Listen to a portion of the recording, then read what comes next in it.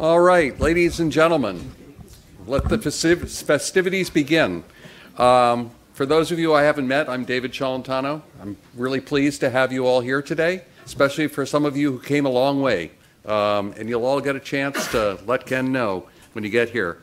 I want to acknowledge former Dean Sommer and current Dean McKenzie for joining us, faculty, students, staff, friends, and most importantly, the Nelson clan.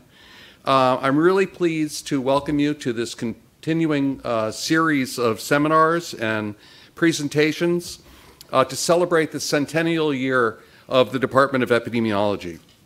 Now, you might say, why? What? Huh? Didn't we do that already? Well, the school was formed in 1916, but the first class didn't matriculate until 1919. So this is our 100th year as a department. And Wade Hampton Frost was the first faculty member who was hired and who was the initial chair. And I must say, it's sort of humbling to realize that in the last 100 years, I'm only the 7th chair. Wow, scary. This year we're honoring 4 of our most incredible epidemiologists who have really made landmark contributions to the discipline. So for those of you who have been coming, we have so far honored Professors Moises Sklo, who is here with us today, and Kay Dickerson. And the final honoree in April will be Michelle Ibrahim, who is also with us today. We also hosted an enormously successful day-and-a-half symposium in November on the status of epidemiology. It was really well attended. And we brought together chairs and deans from many of the leading schools of public health in the U.S.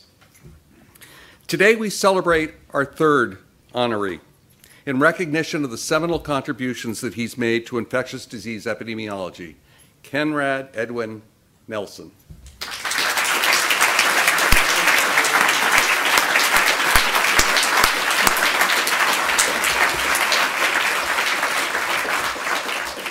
A little background. Ken graduated from DePauw University in 1954 and from Northwestern University School of Medicine in 1958. He then completed an internship in residency at Cook County Hospital in Chicago and then was chief resident from 1962 and 63. And interestingly, his wife was 1 year behind him in the residency program. Coincidence? Of course not. At that time, Cook County was the largest hospital in the United States, a massive job. Ken then joined the EIS, the Epidemiologic Intelligence Service, in Atlanta for 2 years, but he was assigned to the Washington State Department of Health in Olympia. Afterwards, they returned to Chicago, where he was an epidemiologist for the Chicago Board of Health and was an ID consultant to the Chicago VA. Remember all this, Ken? Yeah. He joined the Department of Preventive Medicine and Community Health at the University of Illinois Medical Center as an assistant professor in 1967. Yes, many of you were not even a twinkle at that point. And he was promoted to associate professor in 1971 and full professor in 1977. We recruited Ken to our infectious disease epidemiology program in 1986. When he was appointed as professor in support of our growing HIV/AIDS portfolio under Frank Polk's leadership. Okay, enough about Ken. Let's talk about me. Seriously, I attribute most of my so-called success to the incredible mentoring and good luck that I've received during my time here at Hopkins. First, I was truly lucky to have done my doctoral dissertation research with George Comstock in Washington County. It was an extraordinary experience. Next, as a fledgling assistant professor, and I'm talking really fledgling, I had the opportunity to work for 5 years with Sam Shapiro. Sam Shapiro was the architect of the health insurance plan randomized trial that demonstrated the efficacy of screening mammography for breast cancer and reduced breast cancer mortality. Then came the HIV epidemic, which brought Frank Polk, who was newly recruited to Hopkins from the Channing Lab at Harvard. He brought me into HIV research and began my journey in infectious disease research. Finally, probably to my mind, the most important to me was Ken, with whom I've been working since 1986. That's a few years. I think it's 33. It's a long time. Now, importantly, we're going to set the stage. Ken was a visiting professor of medicine and in the Department of Preventive and Social Medicine at the Faculty of Medicine, Chiang Mai University in northern Thailand from 1973 to 1975. A consortium of Midwest universities exchanged faculty with academic physicians in Thailand, and Ken had the opportunity to go to Chiang Mai for 2 years. He moved his family to Chiang Mai and added Tita while they were there, and had quite the time there, making lifelong friends and research collaborations. What has this got to do with anything, I hear you ask? Well, in 1990, Ken was contacted by a former colleague from Chiang Mai when the results of the first HIV Sentinel surveillance showed an explosive epidemic of HIV in the north.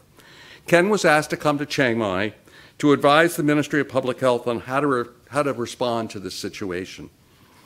And Ken told them that he would agree to come if he could bring his behavioral colleague, that would be me, as well. And that began our joint work, our collaboration with Chiang Mai University, again for Ken, but initially for me. And you're soon going to hear about this from Chris Byrer. This experience has been really transformative to my career, and I think also opened up a number of opportunities for many of you in this lecture hall. I couldn't be more grateful to Ken for his friendship, partnership, and mentorship. Ken never met a man or a meal that he didn't like. But that's really not exuberant enough. You really have to say he truly has loved every experience he's had in his life. And it's amazing that it rolls off on all of us near him. Now, the road from BWI to CNX, that's Chiang Mai for those of you in IATA parlance, it was a long way. BWI, Detroit, Narita, Bangkok, Chiang Mai. Well, we did this trip 4 to 6 times a year, and we would be there for 2 to 3 weeks at a time. Suffice it to say, I got to know Ken really, really well. We had breakfast together. We had lunch together. We had drinks and dinner together. So, this really brought me to his family, and growing up with Ken's family. I knew what Karen was doing at the health department, who were the new boyfriends, who's got a new job, and eventually all the grandchildren, right? Ken was always enthusiastic about all of his family, and he reveled in their exploits. It's a pleasure to see the family here today. Thank you all for coming. And to celebrate Ken's accomplishments, and I hope you feel the love that's in this room. Ken has made an incredible effect on all of us. Let me stop here.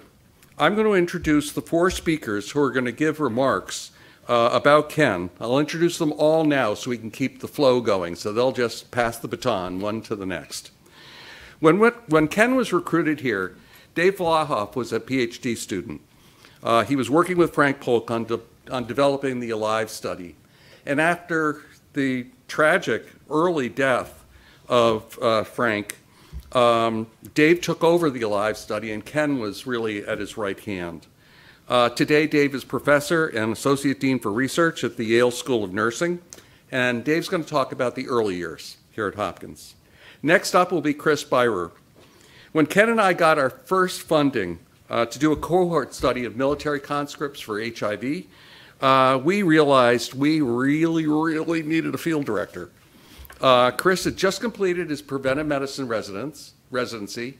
He was living on a Native American reservation somewhere in the middle of nowhere. And we got in touch with him, and like 2 weeks later, we were interviewing him in Chiang Mai. And he said, okay, this feels like a good fit, and he moved there 4 weeks later. Who would have thought? He was there for 4.5 years and has been an active participant with us ever since. So the rest is history. Now, Ken is a polymath of infectious diseases. He really is an encyclopedia of the literature. I mean, he knows every article from 1947 forward. And he could, at one point, always retrieve it from the immense piles in his office. It was remarkable. He always knew where it was. We're cleaning up his office right now. He began a lot of studies on hepatitis virus, among all the other kinds of things that he did. And his work, some of his initial work was accomplished with his doctoral student, Alain Lebrique. So Alain is our third presenter, and he's Associate Professor of International Health here at the school. Ken was legendary for his mentoring. Many of his former mentees are in this room today. So I think you'll all have a chance to get to him. Finally, I will lastly introduce Justin Lessler. Justin's an associate professor in the ID-EPI program, and he focuses on ID dynamics and mathematical modeling. Justin is going to make some remarks about Ken and his teaching prowess, among other things. And just to give you an idea about Justin, Justin was the first student that I really pulled out all the stops to get him to come here to our doctoral program.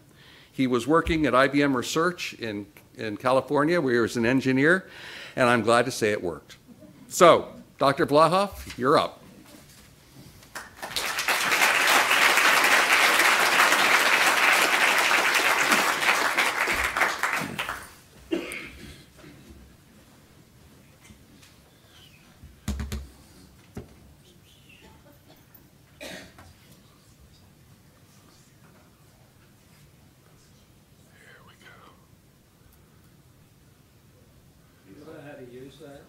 Well, there we go. Wait a minute. Where the heck is that thing? Right there. Right there. Up. Oh, no. Here, let me do it. Okay. Ken, it's really great to see you, and also very much to see the family as well. It's really an honor to be able to have this session and to be able to present a little bit of the experience that we had. So when I got here in 1984 as a student, the AIDS epidemic was just getting rolling, right? It was aware, but it was really building at that point. And Frank Polk came here, and one of the things that was happening is the work was coming in faster than the institution could create the space for it to happen. And so there were a small number of us in very compact space having to work different shifts in order to be able to get the work done, right? I'm leaving now, the next person's coming in to do the data and so forth. So in this context, Frank really saw that he needed to be able to get some more help and to really see this expanding.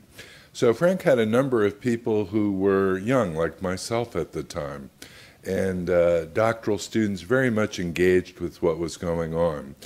And I remember the day Ken came in for an interview, and he was sitting in a chair waiting for the interview, and I'm sitting there thinking, that's my father, right? I mean, and you know, and I don't know how to take this. He's such a nice guy, and you know, so enthusiastic about what is going on.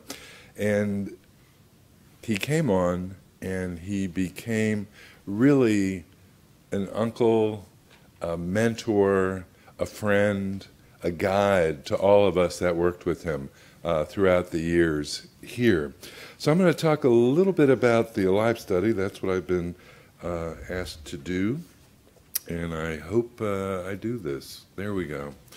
So in 1988, 1989, we had the job of going out and recruiting injection drug users who mostly were not in treatment to be able to see them every 6 months, at that point up to 5 years, to identify risk factors for HIV infection and progression to AIDS. That was it, right? It was a pretty straightforward kind of experience. So in 13 months, We got 2,900 injection drug users, very active, 90% in the past year, quite a few very active in the past month, although only a small proportion were in drug abuse treatment. And so how was it that we were going to move in terms of being able to have people come back? And so there were a number of procedures that we put in place, and again, a lot of discussion, bringing together experience of the team in order to do that. Now, over time, you can see that the number of participants increased. We had a number of visits. This only goes to 2008. And Shruti Mehta, really with Greg Kirk, have followed this cohort since that time. And so they, at some point, are going to give a presentation about really the expansion of the ALIVE study. So I won't go through all the numbers here, but you can see they're pretty big, right? This was a very productive study, and publications at 2008 were 314. I'm sure it's double that now, at least. So the 8 of us were the ones that originally started, and there were 3 people that were in the clinic at that point, 2 in the data house. Anyway, so you can see that this expanded, where we had 29 faculty from public health, 14 from the medical school, 45 students and fellows had come through. And again, this was something that became so big and rich, and we moved from just studying HIV risk factors and progression on into a whole variety of topics. And so the ALIVE study core is at the top, and then ALIVE 2. Originally, we were funded only to see the seropositives, and all the people who were not HIV positive were supposed to just let them go. And we said, well, that, even though we're not funded to do that, let's bring that in. Let's just keep having them come back, because that's going to be so important. And that was really Ken's idea, and Ken became really the leader of that cohort being able to come back. Those studies together really spawned a number of different studies, right? So we started to look at not only HIV, but hepatitis. And again, Ken was very instrumental in being able to have the connections and also the enthusiasm to be able to make that happen. And the other thing that doesn't come across is not only would he initiate things, he would also pass them on to others, right? So you hear about Dave Thomas and the excellence that he has in hepatitis overall. Again, a lot of that work started in the ALIVE study, and it was really, Ken, that really initiated the contacts and the original testing to be able to make that happen. There are a number of other examples that we could give where Ken really was the seed that, or at least the fertilizer, to be able to to be able to expand into all these other areas. Now, in one area of HIV prevention, we were looking at developing the questionnaire at the beginning of the study, right? And so there are many, how often do you use drugs and, sex and so forth like that. But we went through medical history. And so there was a group of us sitting around the room, and what should we include and exclude and so forth. So we were looking at HIV positives versus negatives, and so we would look at heart disease and kidney and respiratory and on down the list on the left. And then Ken said diabetes. And the rest of us were sitting there thinking, let's see, endocrine and HIV, we just couldn't wrap our head around it. So we said, we're really limited in terms of the amount of space we have for this questionnaire. How serious is, we got to make some trade-offs here. And he was pretty insistent, that this would be something that we should really keep our eye on. And knowing him as a person who knew all the literature and was the human Google at that time, that, he said, okay, we'll leave it in there. So there was the period of time where what is it that we were going to do to prevent HIV infection? And in 1984, there was discussion of needle exchange. And so there had to be evidence for that, right? And there was a federal ban on availability of needle exchange programs. And turned out we couldn't even do research on it, right? Because the regulations were, there's a ban until the Surgeon General determines that there's sufficient evidence to show effectiveness and safety and so forth. But then at that same time, there was a notice that went out through the federal agencies that said you can't use federal money to study about whether these are effective, right? So the hands are tied. So now what we're doing is trying to figure out, are there ways to show that it works or doesn't work? And Ken came up with this as the analysis, and it's diabetics, HIV's 10%, non-diabetic 24%. And so again, I don't know about you, but I was still sitting there thinking, oh, let's see, insulin. Said no, it was unrestricted access to sterile needles, right? So he presented that in the San Francisco meeting in 1990, and just the buzz in the audience around that time. What genius this was to have brought this together, right? And of course, everybody was congratulating me at that point, and I didn't, disabuse them of that, but no. But the paper then got written up and it went to JAMA. And you'll remember this, the reviews came back and they said, what's this have to do with insulin and blah, blah, blah. And said, no. So we talked to the editor at that point, as I remember it. And they got it, the paper came out, and it was a big hit. Around that time, what were the other kinds of evidence that were coming out? And Kaplan and Heimer up at Yale did something kind of neat, which was to look at what's the circulation time of syringes that are out in the community. So they tagged syringes going out and then tag them when they're coming back. And so how long? Presumably the shorter they're out in circulation, less likely they are to be HIV. And so this was the kind of modeling that they were doing. That was about it for that time in terms of building the evidence. But it was enough to move the conversation, and eventually the ban on doing the studies was lifted. So the work that Ken really was a pioneer with, I have to say, led to needle exchange at state levels, and this is the bill from Maryland, there are ones from other states, and just the influence that his work has had, and that's the Baltimore Needle Exchange. And again, looking at the ALIVE study as the PI at that time of the HIV negative cohort, what was the incidence? And you'll see around the time that needle exchange started, around 1994, but really getting off in 95 and 96, we're also seeing a big decrease in HIV incidence.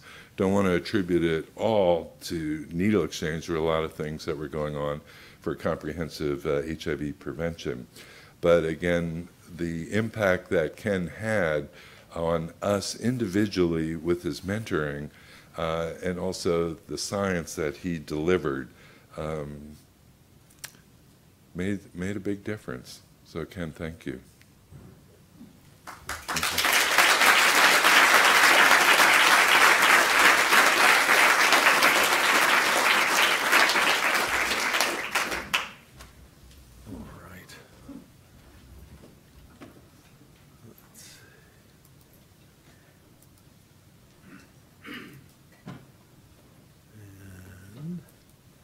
Yes. Well, wonderful to be here, Ken. So good to see you back where you belong in this place, and Karen and the family. I have really the distinct pleasure and honor of speaking about the years and the impact and what I'm going to call the virtuous cycle of research into policy and practice and into public health impact of these years in Chiang Mai, Thailand, when Ken was such an essential person really as the leader of the Hopkins Chiang Mai University collaboration. So Chiang Mai is a pretty beautiful place. It actually means the new city. It was built by the king of Chiang Rai for his grandson about 730 years ago. We managed to all be there, David Celentano, Ken, myself, for the 700th anniversary, which was pretty magical. I had never been to Thailand, and I'd never heard really of Chiang Mai when Ken interviewed me for the position. And for those of you who had the experience of being interviewed for a position by Ken Nelson, you know that basically he makes it easy because he just did all the talking.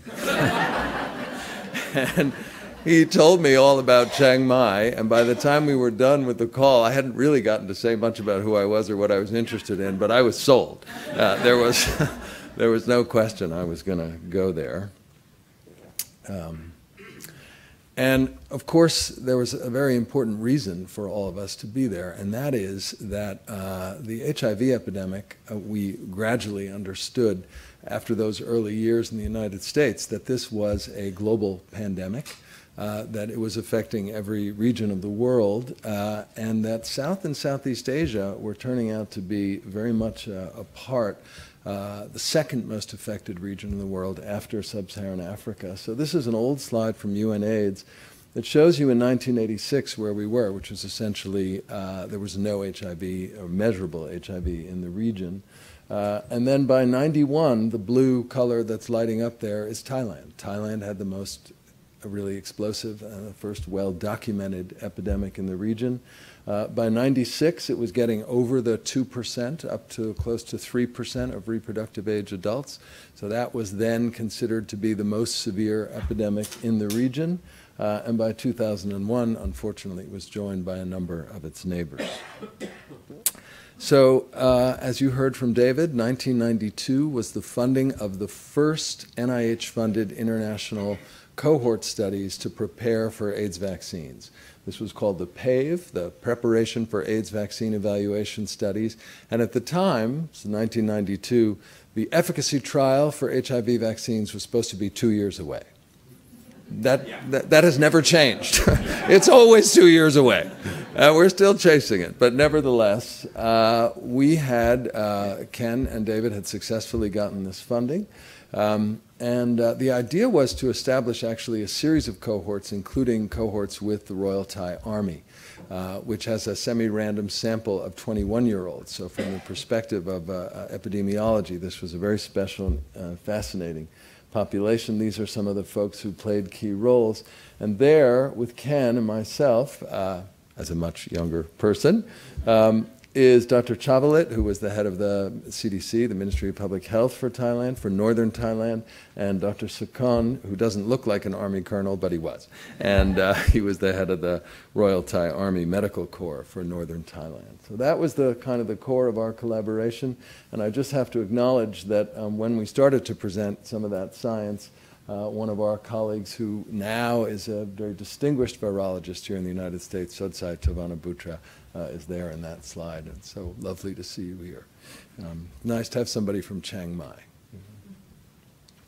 So the virtuous cycle that I referred to, some of you may be familiar with this, is identification of a public health problem, description of the epidemiology, often from surveillance, risk factor analysis, so really trying to understand what are the drivers, using that risk factor analysis to develop interventions to target the risks for acquisition and transmission and treatment, and then policy formulation and public health impact. So that is the goal, and it doesn't always happen that you actually get to see that whole cycle completed. But in the case of Ken's work in Thailand, we can say emphatically yes. So of course, this is the beginning of the HIV epidemic, as everybody knows, and the lovely woman there in the corner who discovered the HIV virus in 1983, Francois Barry Sinusi. And this is the very first report of HIV in Thailand. So if you Google HIV in Thailand, this is the PubMed it. This is the first paper that comes up. Not by our group, I'm sorry to say, but nevertheless. And at the time, it actually was being called HTLV3/LAV, right? That's how early this is. And the language is a little bit dated. We don't call people male homosexual prostitutes anymore. But that is where the virus was first identified. So we really began in that first step of the virtuous cycle, establishing these cohorts and starting to do descriptive epidemiology studies. And I've just highlighted in blue where Ken is, not all of these early papers, but many of them. And they include, for example, reports from the cohort evaluations, preparatory studies for vaccine trials, the first paper on same-sex behavior as a risk for Thai men. And then I remember memorably at one point, Ken and David were doing one of their trips out, and Ken said to me, you know, it's a virus. We need a virologist. And that was a good idea. And then we brought out a virologist, and it turned out that the virology was really fascinating. And so we did a series of virology papers with Yu Zhaofang, who was a virologist here. And then also looking at some of the other populations, including really the first ever assessment of the tribal ethnic minorities, the Hill tribe people in northern Thailand. And then we started to get more into the risk factors and being able to measure incidence and looking at risks for incident infection. And it turned out that at least at the time, the bulk of these transmissions were due to heterosexual transmission and mostly within a commercial axis. So soldiers and young men having high, over 90% visitation and sexual relationships with sex workers. And so that turned out to be a very, very important part of our focus and also the focus of the Thai program. So there were a number of papers there. And this really led to something very remarkable. So you have to remember at this time, this is pre-treatment. Nobody living with HIV infection is getting treated at this period, even though 1996 was the beginning of triple therapy in the first world, but in developing countries there was really no treatment. We did not have any other preventive tools except behavior change, condoms, and sexually transmitted infection treatment. So it's not a very powerful armamentarium, and yet in Thailand it began to really have some bite. And so the very first paper that showed that actually there were changes in sexual behavior and declines in infection was this one led by Ken in the New England Journal. This is a great title, Changes in Sexual Behavior and a Decline in HIV Infection. How often does that happen?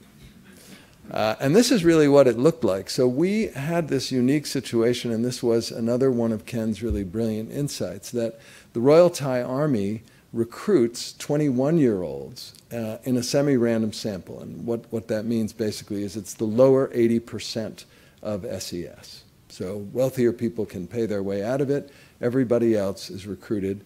And they're recruited in exactly the way that Alexander the Great recruited for his army, black and white marbles, which is the way that you do that fairly for people who are illiterate. They can see that, you know, you get one color, you're in, you get the other color, you're going home back to the farm. So these are a very precious population. What you're looking at here is not a cohort of men, but rather every year is another group of 21-year-olds. So you're looking at serial birth cohorts over time, recruited the same way. And what you can see is 91 really was a very severe period in the epidemic. Over 10% of young men coming into this army were HIV infected. That was the highest rate ever reported in Asia, and it's never been repeated. And then 93 was the peak, close to 12% of men, and then this really quite remarkable decline, and within a decade, under 1%. So this is what it looked like for the country, and just to say that Chiang Mai is in the upper north, and you can see very clearly this was extraordinarily concentrated right where we were. So the whole country was seeing these declines, but it was really spectacular where we were. So the next really series of papers were through that period and understanding what was happening, documenting it, and also trying to understand what these men were doing to reduce their sexual risks. And it was really interesting. It turned out there was a lot of self-treatment and prophylaxis going on for STIs, a community-led kind of pre-exposure prophylaxis. We did a study of used condoms, and it turns out that men were using 2 and 3 condoms. Right? That is uniquely Thai, but it appeared to have an impact. And then very importantly, we did see spectacular declines in sexually transmitted infections. But this really also led us to intervention research, and that's where having a behavioral scientist on board like David Celentano matters so much. This was the first big intervention that we did with Thai Army recruits, and it was a successful preventive intervention to reduce STIs among these men. So this is some data actually from the Ministry of Health and the World Bank, but what you can see here is the red curve is the increase in condom use, reported condom use among soldiers, getting up, as you can see, close to 100%. And the name of this campaign was the 100% Condom Campaign, yeah. And it actually worked. And then that is the diagnoses, reported diagnoses of sexually transmitted infections coming into the ministry, and that actually is a log decline, from 250,000 a year to about 25,000 a year. So really quite spectacular. There was also a lot of clinical work going on. I couldn't talk about Ken's impact in Chiang Mai without showing you the bamboo rat. That's what that is. That is an intermediate host for the dimorphic fungus Penicillium marneffii. And when we started, and I used to go on rounds in the hospitals with Ken, he would go with the ID docs. The wards were full of Thai people with this terrible infection, penicillosis, which you can see there. That's what it looks like, this dimorphic yeast. And it was an opportunistic infection for which this animal was an intermediate host, and they are actually eaten in northern Thailand. And Ken began working with mycologists, people interested in funguses, the clinical trial folks, WHO got involved, and very quickly a clinical trial was established that discovered that itraconazole, an antifungal, was extremely effective for treating this disease. Now you don't see it. It is really quite remarkable. So I just wanted to share one virtuous cycle. But the epidemic started to change. We'd had great success with sexual behavior change and condoms, and then emerging was an epidemic among people who inject drugs. And of course, fortunately, both Ken and David had a lot of expertise in this area. We did a lot of work in this. We had a NIDA grant to establish a cohort and look at not only heroin injection, but also methamphetamine use. It turns out this was a bit of a blind spot for the Thais. This is their national data on HIV among drug users. And anybody see that same spectacular decline? So unfortunately, still an ongoing problem with limits on harm reduction and methadone. And still, of course, next to Burma, which remains, or Myanmar, the second largest producer of illicit opiates in the world after Afghanistan. So Chiang Mai is down there in the northern top of Thailand, and those dark red areas are the highest density cultivation zones for opium in the world after Afghanistan.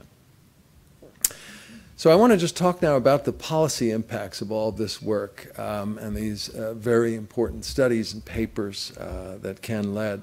So I was part of a team for the World Bank that evaluated Thailand's response, and we're trying to replicate it in other countries. And this was an assessment of basically what were the elements of success that allowed Thailand to get control of that sexual transmission epidemic. The very first was epidemiologic surveillance. So for you epidemiology students, that's meant to be empowering. Hope it is. A broad multisectoral dialogue, that was real. A massive public awareness campaign. 100% condom campaign focused in the sex industry. Big increases in public spending. I'll show you that in a minute. And active international research collaborations, including ours, and a number of others. This is what the condom distribution looked like. So in 1988, the government was giving away, a reasonable number, a little under 10 million, and that went up a log to 60 million. And I think it's very important to say this was in the days before things like the Global Fund and PEPFAR. There really wasn't that much money in HIV, but this is one country among very few that put its own money into this. So that dark blue is international donor funds for the HIV response, and that lavender color is what the Thais were kicking in. So that made a huge difference, and that was really driven by science and by data. And I want to just bring this to a close by saying there then was an assessment of the Thai response. This was a modeling piece from the Thai Working Group on AIDS, so it's not our group, so I'm happy to say it's unbiased. But think about this. That is the trajectory in red that Thailand was on And the yellow line is what actually happened to HIV incidence in the country. And the estimate is that that vigorous Thai response, the research, the collaboration, the evidence-based approach, averted 5 million HIV infections. So for that, Ken, the Thai people owe you eternal gratitude, as do all the rest of us. And that, to me, is really just a profound example. You know, we have a little mantra around here about saving lives millions at a time. It actually happens. And in recognition of that, of course, Ken was awarded an honorary doctorate from Chiang Mai University.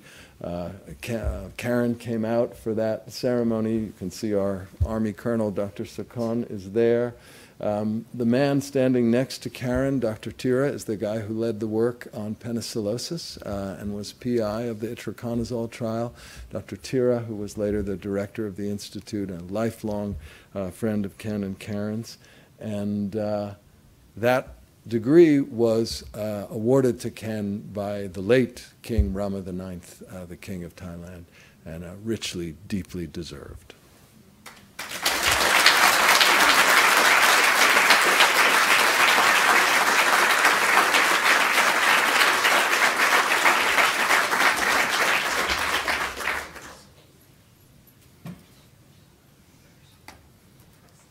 You know, we always say in this field, we stand on the shoulders of giants, and I think today's one of those clear examples where that's true. I'd like to start by inviting students and mentees of Ken's who are in the room to kindly just stand up for a moment. So if you were a student or mentee of Ken, I think that's really...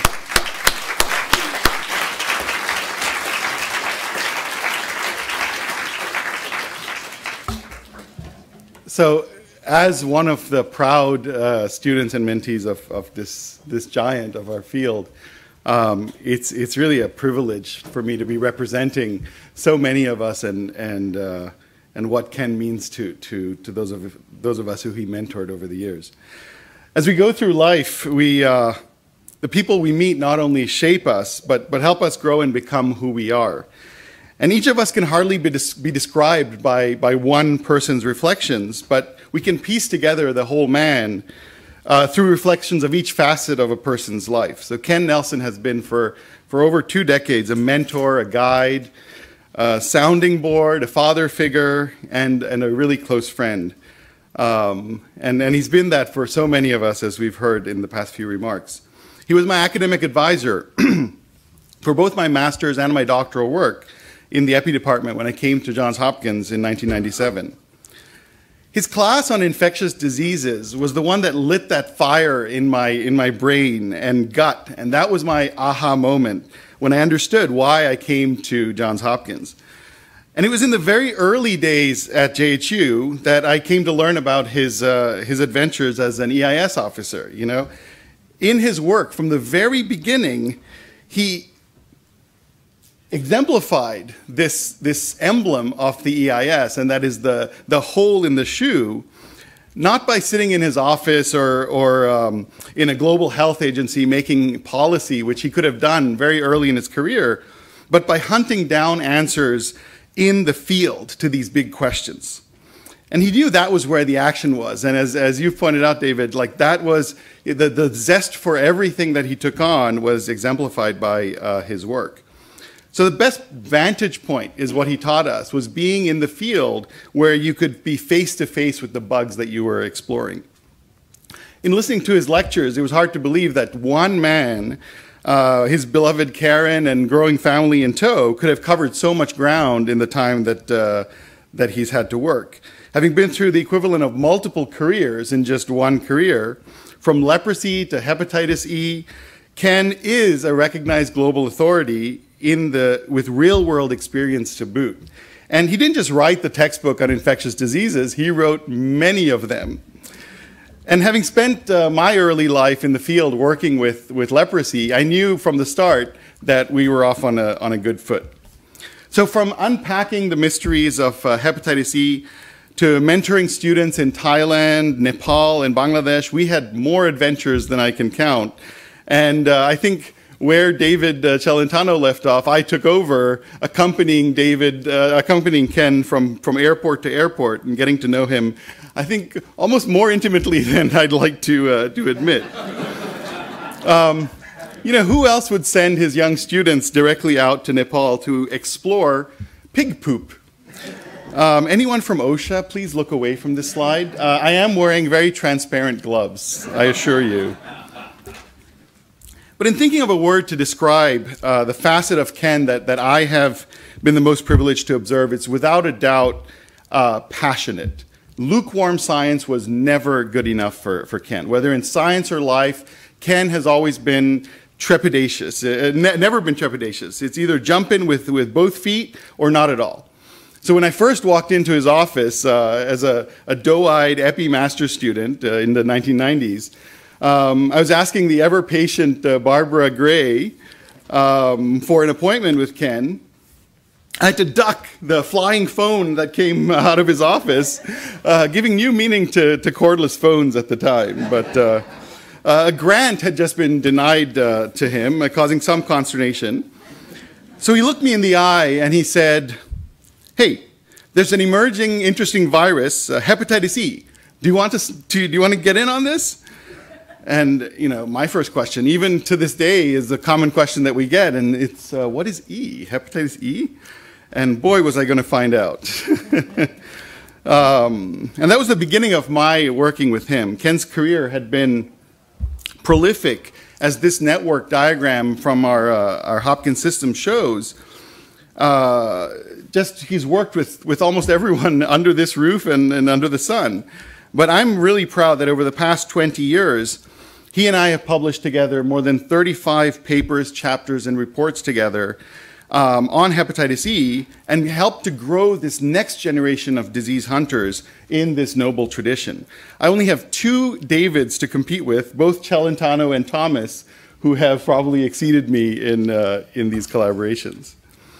So he began my training with a strategy that I still use to this day, getting me to write a literature review, to figure out not what was known about hepatitis E, but for me to identify what was not known about this disease. It was a very Zen moment from Star Wars, you know.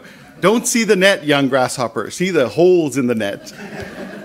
And we published that literature review with a colleague right here, John Ticehurst, who was a giant in the field at the time, who began as a reviewer of this paper and absolutely tore it up. And then he liked the paper so much that we got him to seroconvert to the writer's side, and he joined us as an author, and to this day, it remains one of the most highly cited HEV reviews. Then we began developing a research agenda. It took 1.5 years while serving as a TA and an RA to EPI courses, and writing 19, I repeat, 19 failed grants, until we held in our hands a $2.5 million hepatitis E NIH R01 to describe, as he had done with HIV, in detail the epidemiology of this emerging pathogen and its consequences in pregnancy in rural Bangladesh. This became a series of consecutive studies covering over a decade and 3 sites across Bangladesh and Nepal. Now, I pause here to tell a cautionary tale of following instructions. Back in the dark ages, many of us remember, long before COIAS, when R01s were submitted in hammer mill paper boxes, hundreds of papers copied 8 times and delivered by FedEx to NIH's doorstep. We submitted this R01, for which we had worked nearly for 8 months, getting it perfect. And then months went by with no word from the NIH, and we were wondering maybe it's got lost in the mail. We gave them a call, and only to find out, "Oh, we're sorry, your grant wasn't reviewed. It was rejected." Why? Because we had right justified the abstract. There were a few sentences in that introductory paragraph that were 18 characters per inch, and we were only allowed 12. Ken, as you can imagine, was livid. I was in tears, and I think the phone on which we made the call to the NIH lost its life that day as well. I was supposed to be starting my fieldwork by November of that year, and the dean and associate deans went to bat for us. Al is here in the audience, and I remember many phone calls to NIH saying, guys, this is a bean counting issue, come on. And they weren't budging. Rules were rules. So we buckled up like good epidemiologists do and resubmitted. Within 6 months, we heard back, and we had a 1 percentile score. So anything is possible. The best score possible, and it was a tragedy or triumph, you decide. But you can bet that neither Ken or I right justify anything ever again. But in the field was where you saw Ken in his element. He loved nothing more than being in the hottest, sweatiest, muddiest environment solving these epi problems. As we began to find out more and more about this pernicious and complex virus, our outrage began to grow. The major cause of pregnancy-related mortality was now vaccine preventable. But little headway was being made to introduce this vaccine to control the growing number of epidemics caused by HIV around the world. Our group's data began to be presented around the world.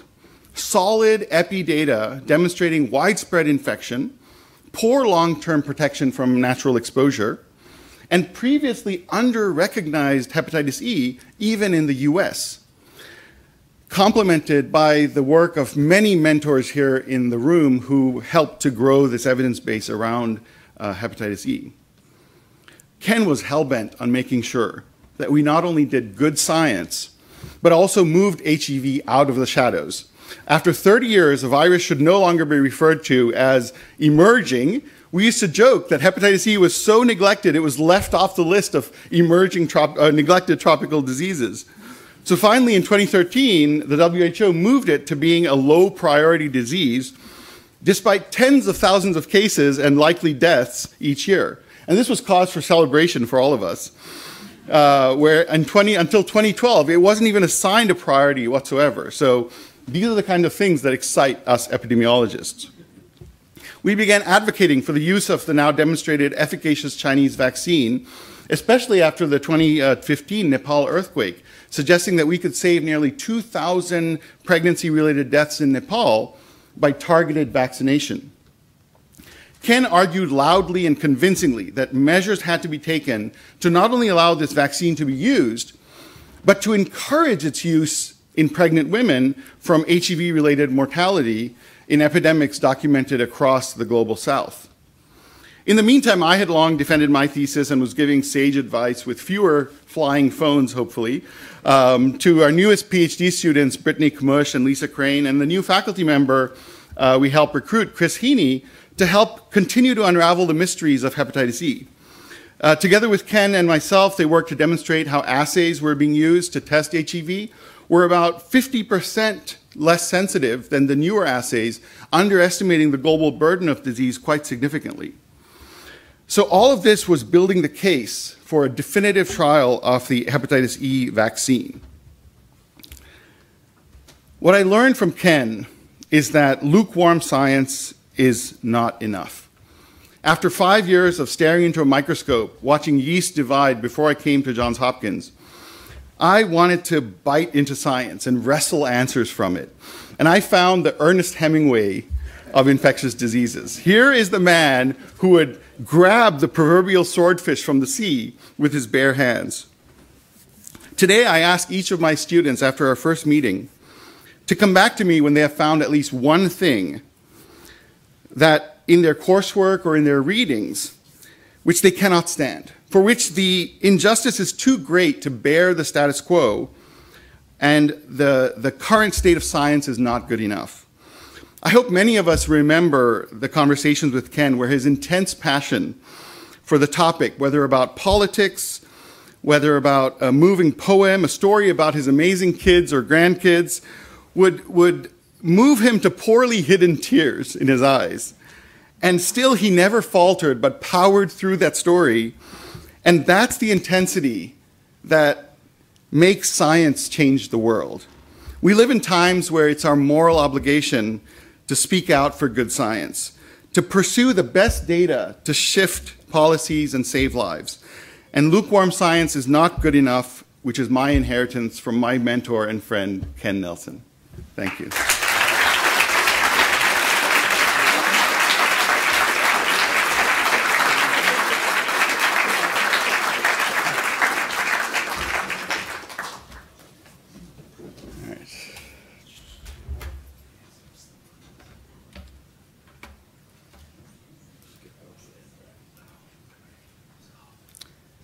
Okay, this was a lot less intimidating before I heard those 3 talks.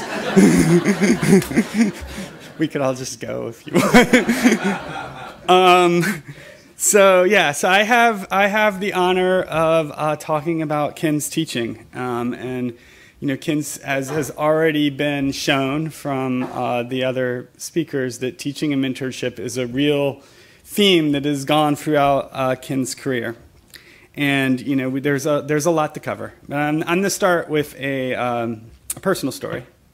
So I used to be a boxer. I was pretty good. I thought I could be really good. And then one day I got in the ring with somebody who was like 8th in line to have a world title shot. And even though it was sort of a friendly sparring session, it took me about 5 seconds to realize I was never going to be that good. Not even close. And I had a pretty similar feeling the first time I sat down in Ken's office for a chat. I start talking about flu, and Ken brings up some relevant research for about 3 decades ago, and he goes through his papers and pulls out the relevant article and the relevant citation.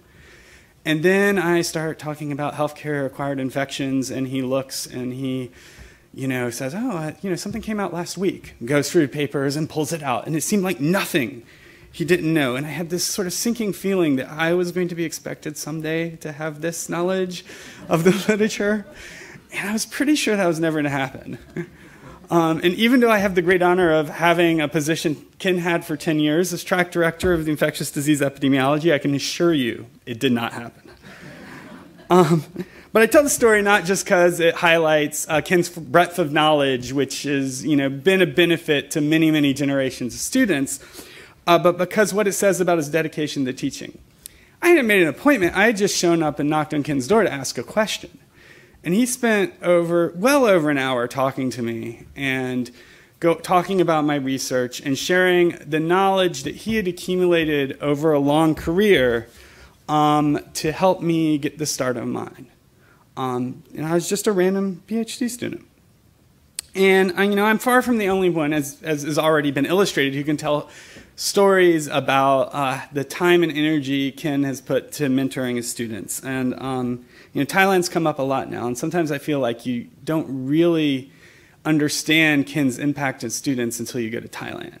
Because you go through the Ministry of Health there, and they hear you're from Johns Hopkins. They're like, oh, do you know Ken Nelson? And then when they find out that you do, they ask of his health. They want you to send their regards. And it's really, really amazing. But individual mentorship is, of course, not the only way Ken has affected students and taught students. Perhaps most notable is the many decades he spent teaching infectious disease epidemiology in the department. And I have a syllabus from one of his early courses, I think 1925.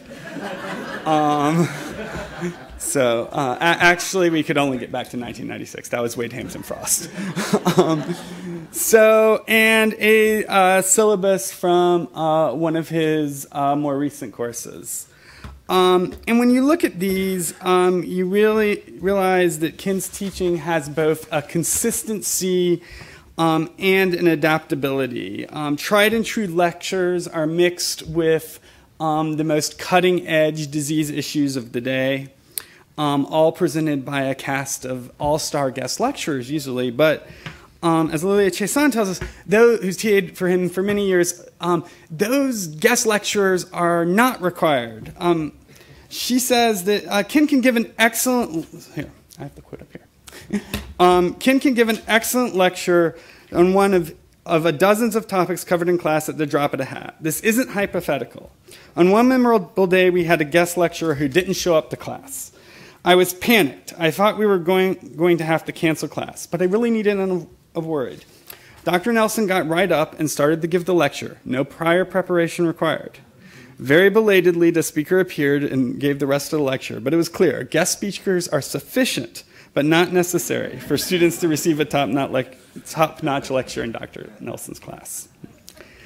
Students continue to be impressed with Ken's class. Typical comments from recent course reviews was Dr. Nelson is incredibly knowledgeable, and I feel lucky to have been one of his students. And I thought Dr. Nelson was wonderful, and I can tell he is a passion about this topic and has much experience in the field. Those who've taught with Ken have been equally impressed. Derek Cummings says, when I first started teaching with Ken, I was eager to contribute changes to the course to make my mark. I quickly realized how hard it was to change the course in a positive way. The backbone was strong, and as I tried to suggest changes, I realized Ken had thought through many of these perturbations before. And thinking back to some of those tried and true lectures, Emily Gurley, who now has the daunting task of teaching this critical course, had this to say. Everyone will always remember his Ride syndrome and toxic shock syndrome case control studies. They're classics. I remember when I convinced him to give an overview of his career to class. He talked about when he first came to Hopkins and started teaching the ID-Epi course.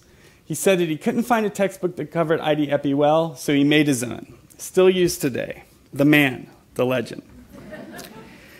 About that toxic shock syndrome lecture, Ken was never one to let a good slide go to waste. I'm pretty sure that perhaps almost 30 years of students have seen this slide as it's made its way from overhead projection to PowerPoint. But it's an amazing lecture, so it's well worth it. And we can't end without discussing Ken's book. Now, in its third edition, it is the lasting legacy that ensures Ken will still be teaching students for years to come. Infectious disease epidemiology, theory and practice remains one of the most important references on my bookshelf. And when he asked Derek Cummings and me to write a chapter for it, I still count that as one of the greatest honors of my entire career, and I think it always will be. And I'm not the only one who likes it. It has 4.5 stars on Amazon. And I love, this is the first review. This is not curated. This is the first review that comes up, and I love it. How many textbooks can you honestly say you'd enjoy curling up with and reading for pleasure? Most are dry and sleep-inducing, while Dr. Nelson's text is as engaging as it is informative. The scope is broad and deep. If you buy only one book on infectious disease epidemiology, make it this one. So, Ken, on behalf of all those who've had the opportunity to learn from you and be in your class over the years, I thank you. You've set an example to which most of us can only inspire, and a gift we'll treasure always.